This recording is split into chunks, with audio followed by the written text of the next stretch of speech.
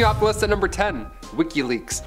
Companies have to be somewhere, right? We're a film studio in Toronto, we go to work, we clock in, we clock out. This is a physical place that we go to. But where do places like Wikileaks live? You know, where are all those odd safe houses, really? Well, apparently in Stockholm, buried around 100 feet below street level is an old nuclear bunker. Today, it's a facility owned by Swedish internet provider Bahnhof. This is where they keep servers for Wikileaks, which is pretty hilarious. Julian Assange, frontrunner of this whole operation, his hard drive is in this bunker behind a 2-foot steel door accompanied by numerous backup generators.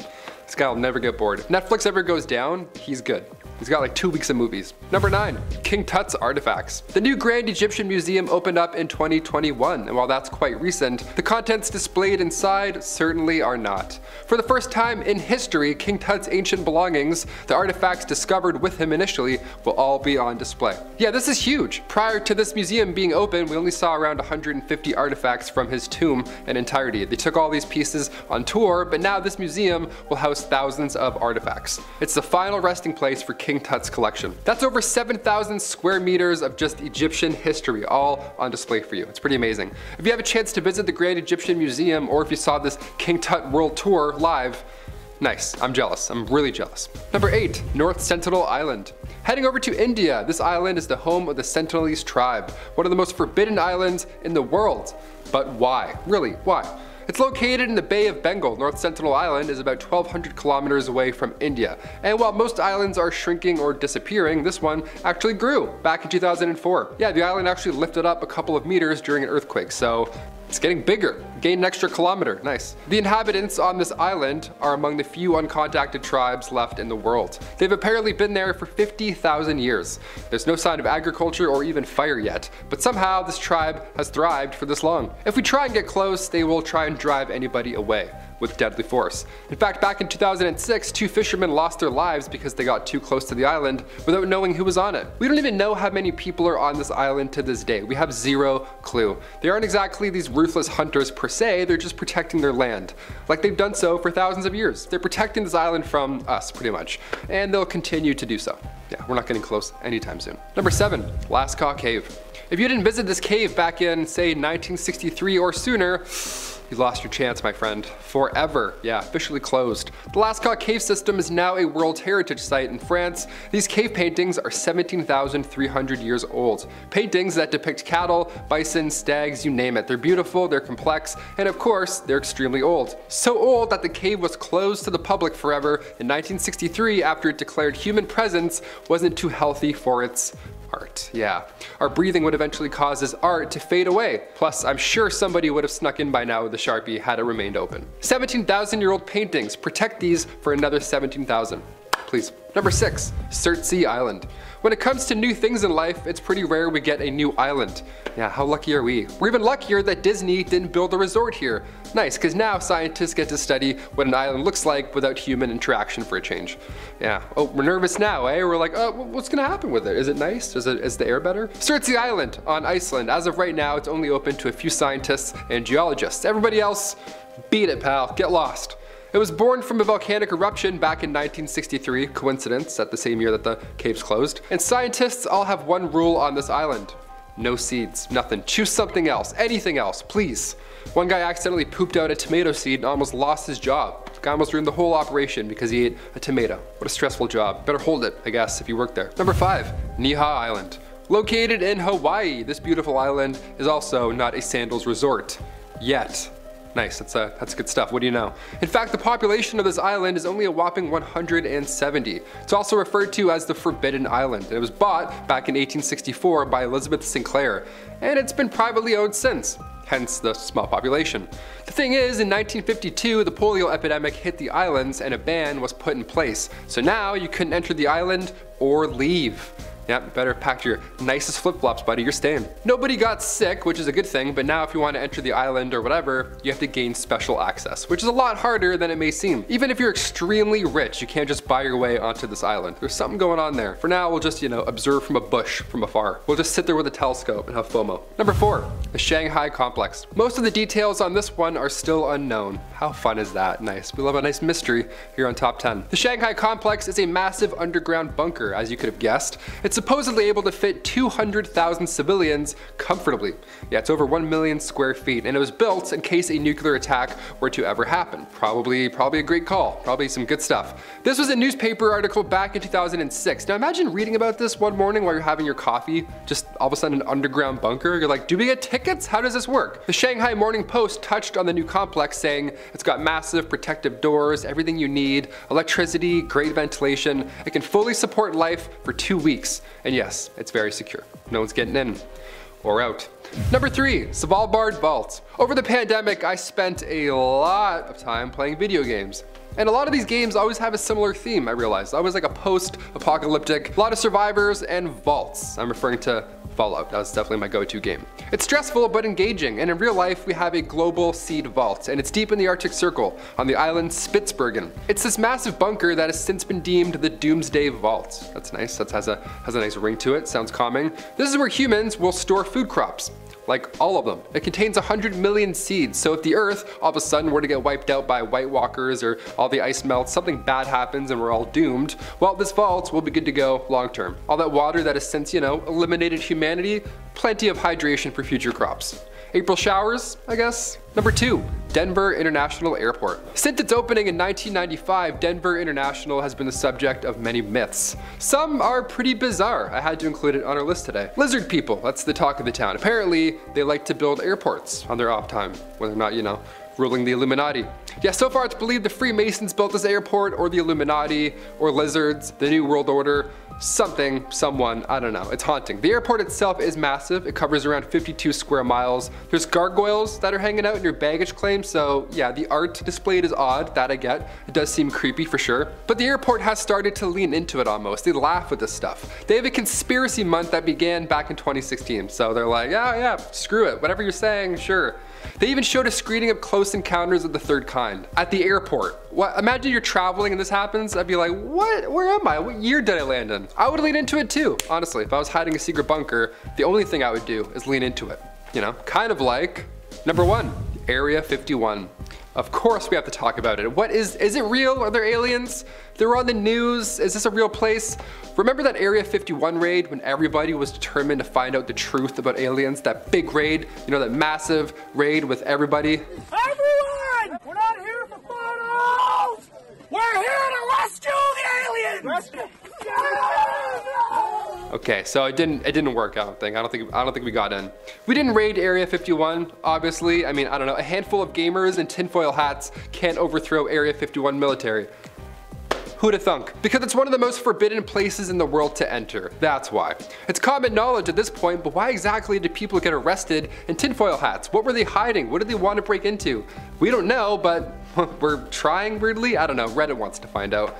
Would you ever break into Area 51 if you had the opportunity? Sound off below, that's how I'm gonna leave this video. Starting off this countdown, we have the Old Inunaki Tunnel. This is said to be the most haunted tunnel in Japan, and that's because a number of people have been killed in or around this tunnel. One of the tragedies occurred on December 7th, 1988. 5 teens tried to steal a car, and it ended with them kidnapping and torturing the driver. Over the years, a number of murders have happened there. Like in 2000, a person was killed there and their dead body was found dumped in a nearby dam. So this is why the tunnel is considered cursed. Not only that, but some say the ghosts of the dead haunt this tunnel still. In our 9th spot today, we have Camp Hansen. This was a United States Marine Corps base used during World War II. Now, it's been given the name as one of the most haunted places in the country. One particular eerie area on site is Building 2283. This building was used as housing for the US military. Afterwards, it was used for storage, since no one wanted to live there. That's because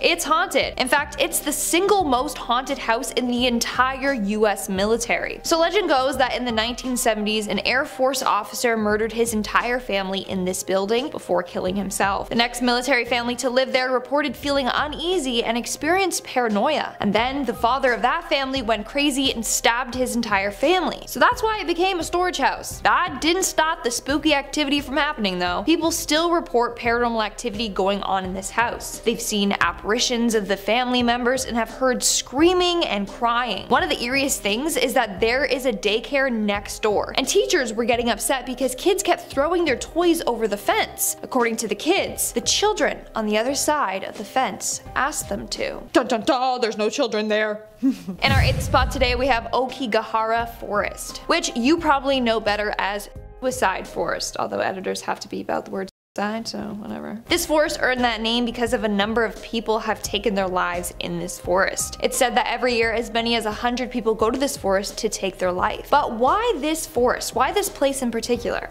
How did it start? Well, it's theorized that a 1960 book called Kuro Jukai started this concept. In the book, a heartbroken lover goes to the sea of trees to end her life. Others believe that the forest has some sort of curse that forces people into thinking these thoughts. Either way, it's a very scary forest. Those that stray from the path have run into bodies hanging from the trees. In fact, cases got so bad that the Japanese government had to place a board outside of the forest that reads, "Think carefully about your children, your family, and your life is a precious gift from your parents." But still, some say that there's a weird negative energy and eerie silence that washes over you when you enter this forest. In our 7th spot today, we have Oiran Buchi Bridge. The story behind this haunted bridge is a brutal one. Apparently in the 17th century, this area was a place for women of the night to find lonely miners. The area by this bridge had gold mines that were run by the Takeda clan, who also ran a brothel to keep these miners happy. Well, one night a group of miners killed 55 prostitutes on this bridge by destroying it. Their bodies fell into the gorge below. To this day, it's said that cries and screams of the women can be heard from the gorge. In our 6th spot today, we have Nakagasuku Hotel. This is actually a very famous haunted attraction in Japan.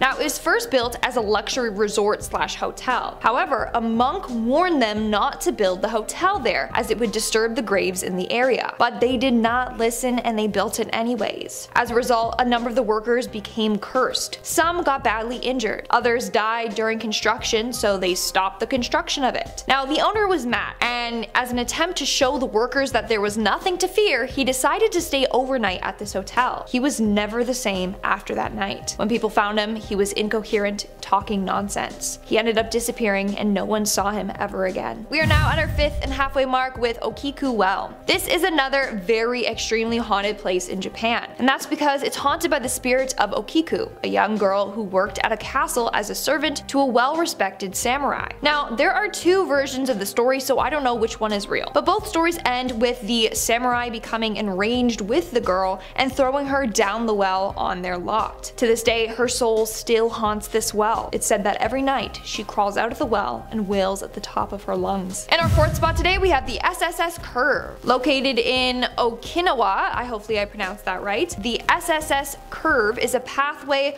which gets its name from the shape of it. Now, what's the big deal about this path, you ask? Well, this is the path where a number of Japanese soldiers lost their lives in World War II, and to this day it's believed that their souls have never been able to move on. They are attached to the land and continue to haunt it. In fact, people who have walked this path have often felt like someone or something was touching them. Others have gotten sick and dizzy. Some even have experienced hallucinations. In our 3rd spot today, we have the Himuro Mansion. This is for sure one place you should never travel to. Unless you're crazy, then go ahead. So apparently this mansion was the site of a number of gruesome murders. 7 individuals were found murdered during an occult ritual. The individuals were practicing a strangling ritual to try and seal off bad karma on the earth. The ritual involved raising a woman in secret, not letting her form any connections with anyone, and then tying her limbs to oxen for it to drag her. Then when that was done, all 4 of her limbs were tied to different oxen, and then they would, move. However, turns out that this woman had secretly fallen in love with a young man, so the ritual did not work. Since it failed, the man of the household killed everyone before taking his own life. To this day, the family's ghosts still linger in this house. Some say they feel compelled to complete this ritual on their behalf. Others have said that they have seen blood splatters appear on the walls. Others have seen this woman's face appear in the window. In our 2nd spot today, we have Iojima Island. Now, let's stop with all the haunted stuff for just 1 second, because this island is scarier than ghosts, okay? And that's because it is very dangerous. It is home to a 161-meter high volcano. This volcano has been listed as the most dangerous active volcano in the world. In fact, it's said to erupt sometime in the next 100 years. An eruption would lead to a huge 25-meter-high tsunami that would hit the coasts of both China and Japan. Millions would die as a result, and we can't really prevent this from happening. And in our number 1 spot today, we have the Round Schoolhouse ruins. This was a school built in 1906, and based on its name, I'm sure you can guess. Yes, it was built in a circular fashion. Now, this school was built for children of coal miners that worked at the mines nearby. However, in 1974, the school was abandoned after Japan decided to import coal instead. And nowadays, it's considered very haunted. Are we surprised? No. A number of people who have explored this dilapidated building have heard voices and footsteps. Some even hear screams coming from the woods at night. One story goes that a group of friends decided to explore the ruins of the house when a strange figure attacked and chased them back to their car. They claim that this figure was not human at all. In fact, even Japanese mediums refuse to go anywhere near this site because they get bad vibes from it. Kicking off the list at number 10, Nauru. It's safe to say that the last few years have been a little rocky.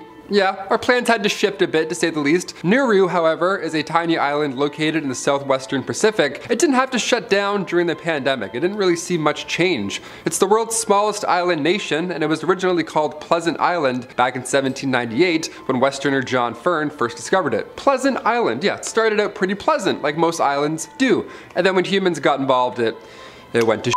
The island's natural resource at the time was phosphate, but overmining made the tiny island pretty much useless now. There isn't even a port, yet this island had a railway. Just a tiny island with barely anybody there and a running train. As far as cursed locations go, this one's on my travel list. If only they would just allow visitors.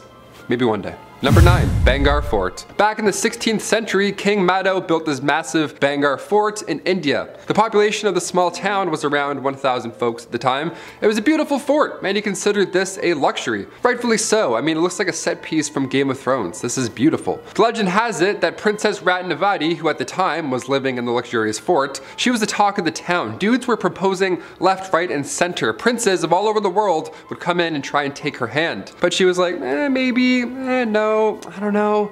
And then one day when visiting town, a magician named Scindia saw the princess shopping for perfumes. So he asked her out, she said no, and he was like, okay, what's step 2 here? What's plan B? So he then used black magic of Vashikaran on the princess. Yeah, he mixed it with the perfume she was admiring, but it didn't work. Luckily, she caught on, she smashed the perfume, and as the bottle broke apart, the magician cursed the entire fort and those living inside of it. And then, only a few days later, an entire war erupted around the fort, and there were tons of casualties. Yeah, let's avoid this area forever, shall we? Cool, great, moving on. Number 8. Kaluapapa. Heading over to the beautiful Hawaii for this one. Always wanted to go. Thing is, islands in the middle of nowhere freak me out. And also, haunted villages, they freak me out as well, just a little bit, we don't like those. Once referred to as the most cursed place on Earth, the coast of Molokai sounds like a great time. And from Google Earth, it certainly looks like a fair weekend getaway. But for over 100 years, this was an isolation coast for patients with leprosy. Yeah, not an ideal paradise. Nothing like paradise there, not at all. Nothing like sandals. We're not gonna build the sandals on this one, I don't think. That of course had to change at some point, and the laws did in 1969. So as of right now, no more than 5 people are allowed to live on this island due to its cursed and horrible history. So you have to get on a waiting list for this one. Number 7, the Whaley House. Located in San Diego and built in 1857. The Whaley House is an example of why you don't build your house on cursed land. Yeah, here's why you don't do it, guys. The site that this family home was built on was also once the location of San Diego's first public gallows. Yeah, what a fun fact that is. Imagine selling a home and being like, oh, did you know, by the way? Yeah, no, I don't want to know, thank you. And apparently right after building this home and then moving in, Thomas Whaley said he could hear the footsteps of Yankee Jim Robinson, who had previously lost his life in the same gallows only 4 years prior. After the family had settled, they had all began to experience a bunch of family tragedies, most of which happened inside this house. Hence the cursed land aspect. As of today, the Whaley House is now a museum, and apparently the family members continue to haunt the site. So sadly and thankfully, you can't live there anymore. They made a museum to make sure nobody ever stays the night. No guards either. They're like, no, just everyone leave at night, that's good. These paranormal occurrences are often accompanied by the smells of cigar smoke and heavy perfumes, so that's a sign of demons. Either that, or it's the old couple behind you the entire tour that keeps talking. They're like, what did she say? Grandpa breath in the back of your neck, get out of here. Number 6, the Forbidden City. Yeah, of course we have to mention this beauty. Forbidden City? Kinda hits the mark. Located in Beijing, China, the Forbidden City has quite the reputation. That of a pretty horrible one too. This building used to be the Imperial Palace, but now it's a museum, and of course, like other places on this list, it's littered with tourists whenever it can be. They're like, oh, we can't go here, it's haunted? No problem, let's just all gather at the same time. They can't stop us all. This building has quite the grim history, so the amount of reports that come in, sightings of demon, there was a handful online, honestly. The number of ghostly encounters shot up once the palace opened to the public in 1940s. And in many cases, visitors would report seeing a ghostly woman dressed in, you guessed it, all white. The classic all white ghost look. Like, can't they just wear jeans, like a turtleneck, you know, mix it up a bit? Don't you have a wardrobe up there? More often than not, you can find her ghost wandering the palace at night, weeping. Yeah, those who are brave enough to wander at night say they can hear a woman crying, just from all around. I can't tell if I'm sad or more scared now at this point. Bit of both. Number 5, Hoia Forest. Heading over to Romania, some UFO action on this one, believe it or not. Yeah, back in 1968, a unidentified hovering craft was spotted over this forest. Many locals at the time looked at it as a getaway to another dimension, which is a pretty strange thing to say when seeing something in the sky. A lot of folks disappeared, like they just went into the forest, looked at it, and then they were gone. Locals referred to this legendary forest as the Bermuda Triangle of Transylvania. Again, not a bad nickname. Perhaps the scariest place I can think of. Yeah, a haunted forest in Transylvania that's kind of like the Bermuda Triangle with Sleepy Hollow trees. I'm all set. I'm good. You lost me at Transylvanian Forest, to be honest with you. Number 4, Anjakuni Village. Heading over to Canada for this one. Anjakuni Village is located in Nunavut. This curse began around in the 1930s. It was a cold winter's night, as most of them are in Canada. The moon was completely full, and Joe LaBelle, a fur trapper at the time, was traveling to the most northern region expecting to meet up with company. Only when he arrived to the village, he found it completely empty, despite every hut being filled with supplies, clothes, pots of food, etc. Just everything. Perhaps one of the most jarring details of this winter excursion was the graves of those who had passed before in the village. Those graves were opened up. All of them. Meaning whoever or whatever came by most likely set into motion a cursed village. Great, thanks. This sounds horrible. People do this in Egypt now. We're like, stop opening these tombs, please. There's pandemics, like clearly there's something afoot. I don't know who or what wanted to open those tombs, but you need to read a book, my friend. Or a map, clearly. Number 3, the Devil's Sinkhole. A sinkhole. Cursed. Why, of course. What else is a sinkhole? Obviously it's cursed. This one's located in Rock Springs, Texas, and it's 50 feet wide and 400 feet deep. A lot of people claim this is the entrance to the underworld. And it certainly looks the part, doesn't it? The Devil's Sinkhole was first discovered way back in 1876, and it wasn't empty, which is pretty scary considering it's a brand new hole into the earth. Findings of arrowheads, bones, and burnt rocks suggest at one point in time this was probably an ancient burial ground or an ancient palace of sacrifice. Either way, let's go home. Let's back it up. Oh, cool. Chris, if you found a bone in a hole in your backyard, would you just move? Yeah. Exhale, then yeah. Not even like a maybe. Confidently, yes. A place called the Devil's Sinkhole is of course now a tourist attraction. People just sneak in and try and see what's down there, but more so because of the amount of bats inside that will just flock out. Locals will often gather some evenings to observe millions of bats pour out of the sinkhole to, you know, hunt for food. So unless Bruce Wayne is down there, I'm betting on this being the Devil's Doorway. For sure cursed. Let's move on. Number 2, Houska Castle. According to folklore, the Houska Castle, which is located north of Prague in Czech Republic, is built over a bottomless hole that leads directly down to hell. The legend claims that the 13th century King Ottokar II offered a pardon to any prisoner who agreed to be lowered into this pit in order to see what was down there. Sure, I would do it. I'm not gonna lie, I'd probably do it. Woo! The first prisoner who was lowered into the pit, he only lasted 30 seconds before he started screaming. Legend has it, as soon as he was brought back up, his hair had turned white and he had aged 30 years. Yeah, some Avengers Endgame science right there. We need to go back to this pit and figure something out. He was also telling stories of these half-human creatures that flew around in the darkness with scaly wings. Sounds like somebody we know, I think, on this list. I don't know. The castle was built over the hole without things like water sources or any kitchens or anything like that because apparently it wasn't meant to be used by humans, but rather as a place to capture the demons should they rise from this mysterious devil hole. Nice. I'm glad we got some real estate on standby for these guys. Can't leave the demons out of the real estate market. We're good. We're inclusive. Just a bunch of demons. They're like, oh, it's good spacing. How many bathrooms? Just floating around. 3 bathrooms, I think that's good. That's good for a family. That's good. It's good for 4. And finally, number 1, Raynham Hall. Norfolk, England. I've been to England a couple times now, and I gotta say, one of the most beautiful places that I've ever been to. I would love to live there if I could. Just, you know, not here specifically. Just not around Raynham Hall. So we don't like cursed halls. The Lady of Raynham Hall became a popular tale back in 1936 after this photo was published in the papers. Legend has it, it's the ghost of one Dorothy Townshend. She was the sister of Robert Walpole, who was the first prime minister back in 1676. Some history for you. Some reports say the image is a result of a long exposure gone wrong, but it's so long ago, this is the most compelling thing we have really to the paranormal. More than likely, it's long exposure gone wrong, but either way, I wanted to finish off on a cursed place with an actual photo. You know, I like to include real photos for you guys. This is one of, if not the most debated photo of a spirit of all time. The first sighting was Christmas Day, 1835, so make sure you're not on the naughty list if you live around here. He's checking twice, apparently, that big old guy.